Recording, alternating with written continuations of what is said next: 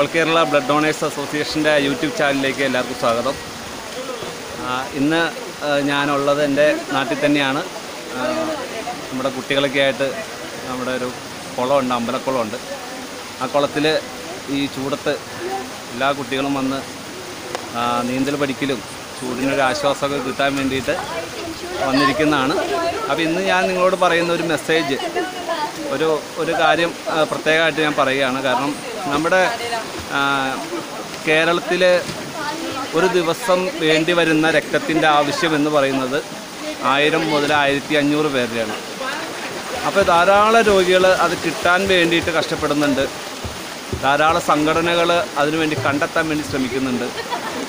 പക്ഷെ ഞാൻ പറയുന്നത് എന്താണെന്ന് വെച്ച് കഴിഞ്ഞാൽ, ഈ 1500 അല്ലെങ്കിൽ 1000 പേരുടെ രക്തം കണ്ടെത്താൻ ഇന്ന് കേരളത്തിൽ 1500 അധികം രക്തദാന സംഘടനകളുണ്ട്.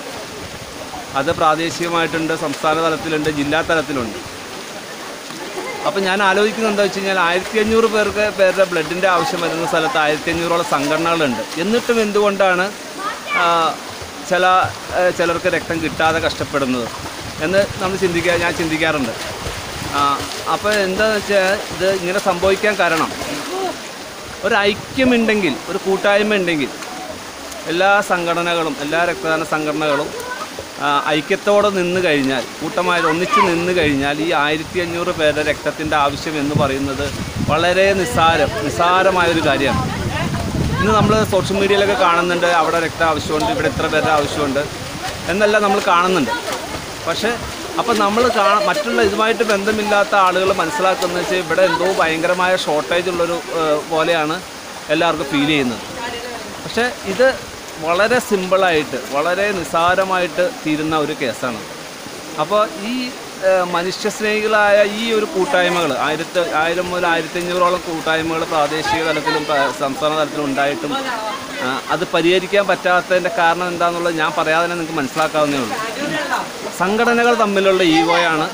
അതുപോലെ തന്നെ സംഘടനയുടെ അകത്തുള്ള ആളുകൾ തമ്മിലുള്ള ഈഗോ. ഇതുകൊണ്ടാണ് ഇങ്ങനെ സംഭവിക്കുന്നത്. അല്ലെങ്കിൽ ഇവരെല്ലാം ഒറ്റക്കെട്ടായി നിന്ന് കഴിഞ്ഞാൽ കേരളത്തിൽ നിന്നല്ല, ഇന്ത്യയിലെ ഒരു സംസ്ഥാനത്തും രക്തത്തിൻ്റെ ഒരു ബുദ്ധിമുട്ടുണ്ടാവില്ല. അപ്പോൾ ഞാൻ പറഞ്ഞു വരുന്നത് എന്താ വെച്ച് കഴിഞ്ഞാൽ, ഈഗോ, ആ ഒരു സാധനമാണ് ഇവിടെ കുഴപ്പമുണ്ടാക്കുന്നത്. ആ ഈഗോ ഇല്ലെങ്കിൽ വളരെ സിമ്പിളായിട്ട്, കാരണം ഈ കേരളത്തിലാകെ 180 ബ്ലഡ് ബാങ്കേ ഉള്ളൂ. ആ ബ്ലഡ് ബാങ്ക് ഈ 1500 സംഘടനകൾ ചേർന്നിട്ട് അങ്ങോട്ട് ഫില്ല് ചെയ്ത് കൊടുത്തു കഴിഞ്ഞാൽ, കാരണം ചില ബ്ലഡ് ബാങ്കിൽ ഒരു ദിവസം 10 പേരുടെ ബ്ലഡ്, ചിലയിടത്ത് 50 പേരുടെ ബ്ലഡ്, തിരുവനന്തപുരം RCCയിൽ ഒരു 100, 150, അതാണ് ഏറ്റവും ടോപ്പ്. അപ്പോൾ അത് ഫില്ല് ചെയ്ത് കൊടുക്കാൻ നമ്മുടെ കേരളത്തിലുള്ള ഈ രക്തദാന സംഘടനകളെല്ലാം ഒന്നിച്ച് നിന്നാൽ തീരാവുന്ന പ്രശ്നമുള്ളൂ. അപ്പോൾ ആ ഒരു മെസ്സേജ്, എല്ലാവരും ഒന്നിച്ച് നിന്നാൽ തീരുന്ന വിഷയമാണ് ഇന്ന് സംസ്ഥാനത്തുള്ളത്, സംസ്ഥാനത്തല്ല ഇന്ത്യയിലുള്ളത്. അപ്പോൾ അതൊരിക്കലും ഒരു കൂട്ടായ്മ ഉണ്ടാവില്ല, ഒരിക്കലും ഒരു ഐക്യം ഉണ്ടാവില്ല. കാരണം എന്ന് വെച്ചാൽ ഒരു എന്താ പറയുക, അത് ഈഗോ എങ്ങനെ വേണമെങ്കിലും ഏത് രീതിയിലും വേണമെങ്കിൽ നമുക്ക് വ്യാഖ്യാനിക്കാം. അതെന്തിൻ്റെ പുറത്തുള്ള ഈഗോയാണ് അല്ലെങ്കിൽ എന്താണെന്നുള്ളത് നമുക്ക് വ്യാഖ്യാനിക്കാവുന്നുള്ളൂ, നമുക്ക് ആലോചിച്ചാൽ മനസ്സിലാവും.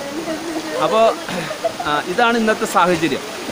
അപ്പോൾ ഞാൻ എല്ലാവരോടും പറയുന്ന ഒരു മെസ്സേജ് എന്ന് പറയുന്നത്, എനിക്ക് പറയാനുള്ളത്, എല്ലാവരും ഒന്നിച്ച് നിൽക്കുക.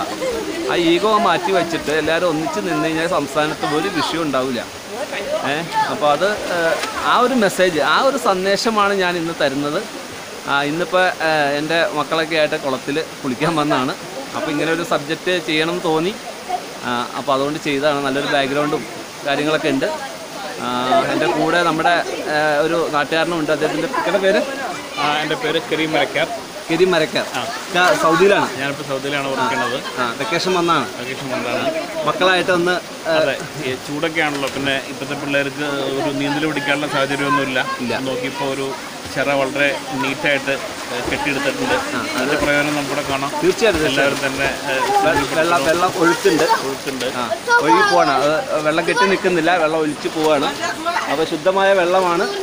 അപ്പോൾ അദ്ദേഹത്തിൻ്റെ കുട്ടികളൊക്കെ ഇവിടെ ഉണ്ട്, അവർ നീന്തൽ പഠിക്കുന്നുണ്ട്. എൻ്റെ മക്കൾ ഈ കുളത്തിലാണ് നീന്തൽ പഠിച്ചത്.